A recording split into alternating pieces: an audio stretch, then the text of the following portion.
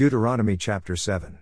When the Lord thy God shall bring thee into the land whither thou goest to possess it, and hath cast out many nations before thee, the Hittites, and the Girgashites, and the Amorites, and the Canaanites, and the Perizzites, and the Hivites, and the Jebusites, 7 nations greater and mightier than thou. And when the Lord thy God shall deliver them before thee, thou shalt smite them, and utterly destroy them, thou shalt make no covenant with them, nor show mercy unto them. Neither shalt thou make marriages with them, thy daughter thou shalt not give unto his son, nor his daughter shalt thou take unto thy son. For they will turn away thy son from following me, that they may serve other gods, so will the anger of the Lord be kindled against you, and destroy thee suddenly. But thus shall ye deal with them, ye shall destroy their altars, and break down their images, and cut down their groves, and burn their graven images with fire.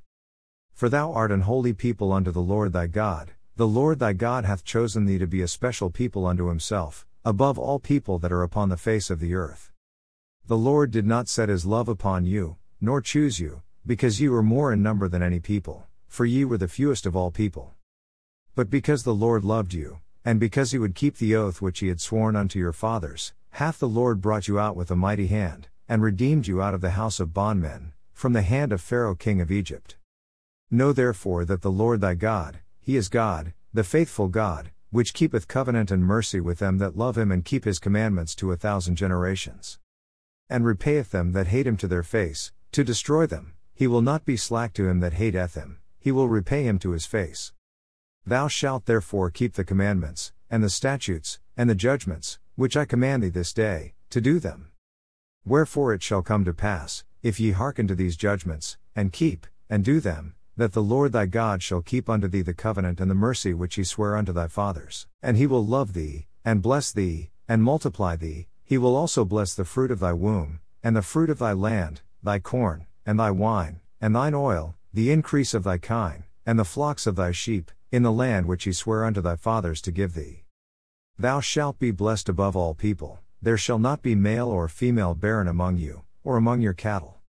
And the Lord will take away from thee all sickness, and will put none of the evil diseases of Egypt, which thou knowest, upon thee, but will lay them upon all them that hate thee. And thou shalt consume all the people which the Lord thy God shall deliver thee, thine eye shall have no pity upon them, neither shalt thou serve their gods, for that will be a snare unto thee. If thou shalt say in thine heart, these nations are more than I, how can I dispossess them? Thou shalt not be afraid of them, but shalt well remember what the Lord thy God did unto Pharaoh, and unto all Egypt.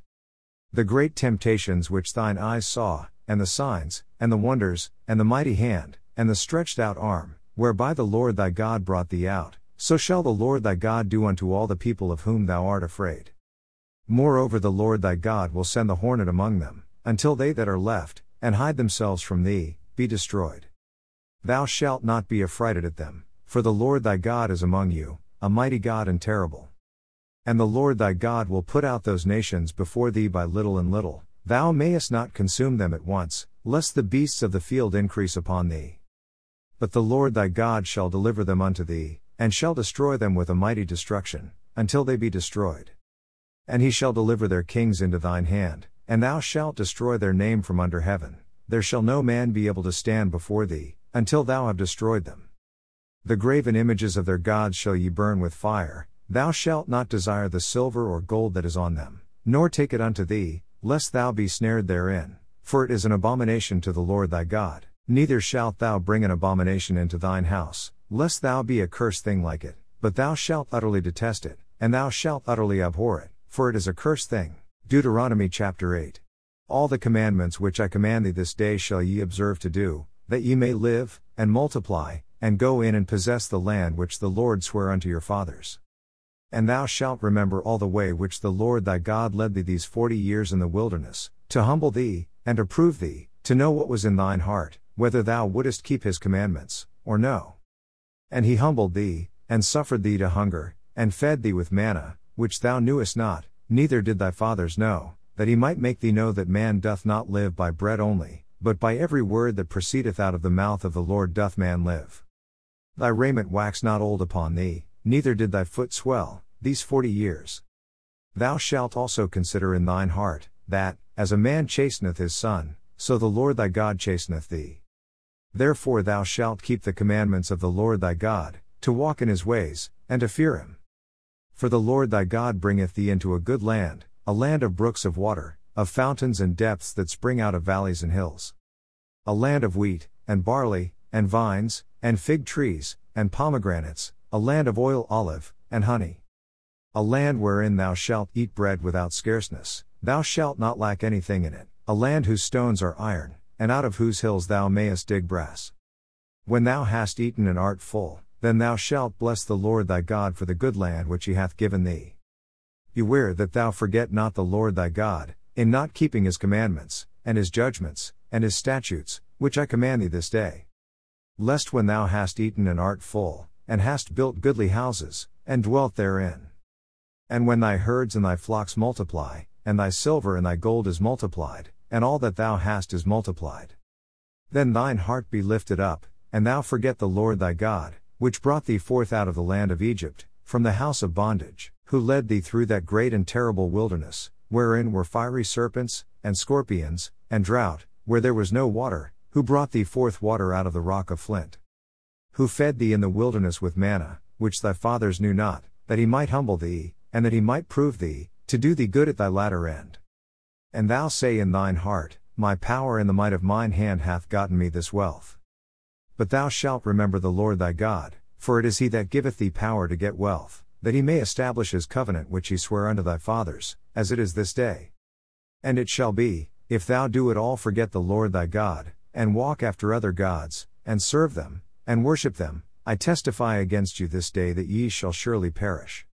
As the nations which the Lord destroyeth before your face, so shall ye perish, because ye would not be obedient unto the voice of the Lord your God. Luke chapter 7 verses 36 through 50. And one of the Pharisees desired him that he would eat with him. And he went into the Pharisee's house, and sat down to meat. And, behold, a woman in the city, which was a sinner, when she knew that Jesus sat at meat in the Pharisee's house, brought an alabaster box of ointment. And stood at his feet behind him weeping, and began to wash his feet with tears, and did wipe them with the hairs of her head, and kissed his feet, and anointed them with the ointment. Now when the Pharisee which had bidden him saw it, he spake within himself, saying, This man, if he were a prophet, would have known who and what manner of woman this is that toucheth him, for she is a sinner. And Jesus answering said unto him, Simon, I have somewhat to say unto thee. And he saith, Master, say on. There was a certain creditor which had 2 debtors, the one owed 500 pence, and the other 50. And when they had nothing to pay, he frankly forgave them both. Tell me therefore, which of them will love him most? Simon answered and said, I suppose that he, to whom he forgave most. And he said unto him, Thou hast rightly judged. And he turned to the woman, and said unto Simon, Seest thou this woman? I entered into thine house, thou gavest me no water for my feet, but she hath washed my feet with tears, and wiped them with the hairs of her head. Thou gavest me no kiss, but this woman since the time I came in hath not ceased to kiss my feet. My head with oil thou didst not anoint, but this woman hath anointed my feet with ointment. Wherefore I say unto thee, her sins, which are many, are forgiven, for she loved much, but to whom little is forgiven, the same loveth little. And he said unto her, Thy sins are forgiven. And they that sat at meat with him began to say within themselves, Who is this that forgiveth sins also? And he said to the woman, Thy faith hath saved thee, go in peace. Luke chapter 8 verses 1 through 3. And it came to pass afterward, that he went throughout every city and village, preaching and showing the glad tidings of the kingdom of God, and the 12 were with him. And certain women, which had been healed of evil spirits and infirmities, Mary called Magdalene, out of whom went 7 devils. And Joanna the wife of Chusa Herod's steward, and Susanna, and many others, which ministered unto him of their substance. Psalms chapter 69 verses 1 through 18. Save me, O God, for the waters are come in unto my soul. I sink in deep mire, where there is no standing. I am come into deep waters, where the floods overflow me. I am weary of my crying, my throat is dried, mine eyes fail while I wait for my God. They that hate me without a cause are more than the hairs of mine head, they that would destroy me, being mine enemies wrongfully, are mighty, then I restored that which I took not away. O God, thou knowest my foolishness, and my sins are not hid from thee. Let not them that wait on thee, O Lord God of hosts, be ashamed for my sake, let not those that seek thee be confounded for my sake, O God of Israel. Because for thy sake I have borne reproach, shame hath covered my face. I am become a stranger unto my brethren, and an alien unto my mother's children. For the zeal of thine house hath eaten me up, and the reproaches of them that reproached thee are fallen upon me. When I wept, and chastened my soul with fasting, that was to my reproach. I made sackcloth also my garment, and I became a proverb to them. They that sit in the gate speak against me, and I was the song of the drunkards. But as for me, my prayer is unto thee, O Lord, in an acceptable time, O God, in the multitude of thy mercy hear me, in the truth of thy salvation. Deliver me out of the mire, and let me not sink, let me be delivered from them that hate me, and out of the deep waters. Let not the waterflood overflow me, neither let the deep swallow me up, and let not the pit shut her mouth upon me. Hear me, O Lord, for thy lovingkindness is good, turn unto me according to the multitude of thy tender mercies. And hide not thy face from thy servant, for I am in trouble, hear me speedily.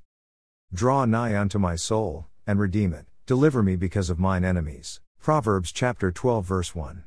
Whoso loveth instruction loveth knowledge, but he that hateth reproof is brutish.